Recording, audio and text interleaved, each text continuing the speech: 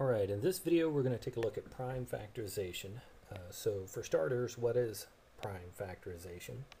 We have factorization, which means that we are going to show it as multiplication. So show as multiplication. And as you probably guessed, the prime part means that those things that are being multiplied are all prime. So prime numbers, numbers that are only divisible by the number 1 and the number itself. So numbers like 2, 3, 5, 7, 11, and this list goes on. But these are probably the ones that we'll be using the most. So to find the prime factorization of a number, the method that we're going to use is called the tree method. Now, there are other methods for finding prime factors. However, the tree method probably is the most common, and it's mostly just organization anyway. Most of the methods are doing really the same thing. So let's see how the tree method works. So for the tree method, let's take a number like 18, and we want to divide 18 down into two multiples that give us 18. So two numbers that when multiplied give us 18. And so I'm thinking of the numbers here 2 and 9. When you multiply 2 and 9, you get the number 18. And as you can see, I've already branched off from 18 to list these two numbers. Now, if one of those numbers is a prime number, like 2, then that part of the tree is done. Now, the other number, 9, is not a prime number, so we need to branch it out as well, and we can show it as 3 times 3. And now 3 is a prime number, so I can circle both of those. So we have just shown that 18 can be written as 2 times 3 times 3. If you multiply those out, you will get 18, and each one of those is a prime number.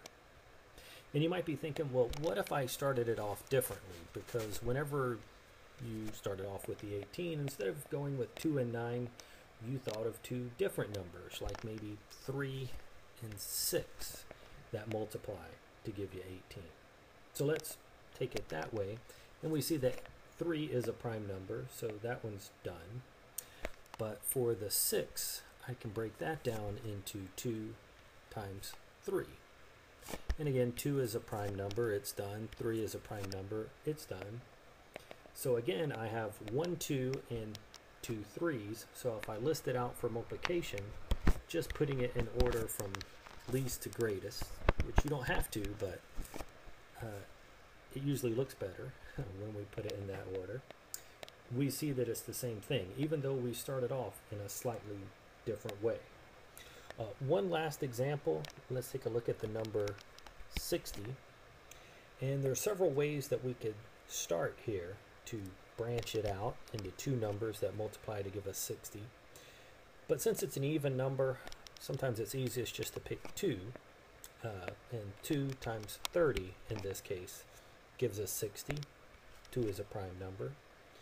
Now 30 is still an even number, so I can write it again as 2 times something, in this case 15. Again, 2 is a prime number. 15 is 3 times 5, and both 3 and 5 are prime, so we've taken it all the way down until we have nothing but prime numbers, and if we list those out in order, it is 2 times 2 times 3 times 5.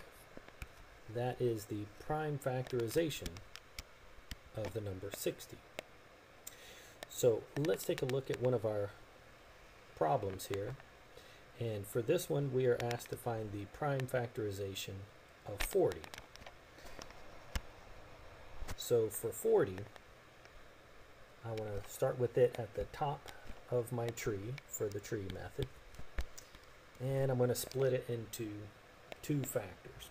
And this time let's let's just do a little bit different. Let's take 4 and 10. Those two numbers multiplied give me 40.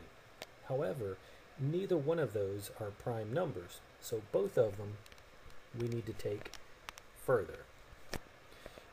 4 we can write as 2 times 2, which both of those are prime numbers, and 10 we can take as 2 times 5. And again, both of those are prime numbers. So we've taken all of the branches all the way down to only prime numbers. We can list 40 as prime factors being 2 times 2 times 2, because we had 3 of them, and then we had that 1 5 as well. 40 is 2 times 2 times 2 times 5, and that is the prime factorization of 40.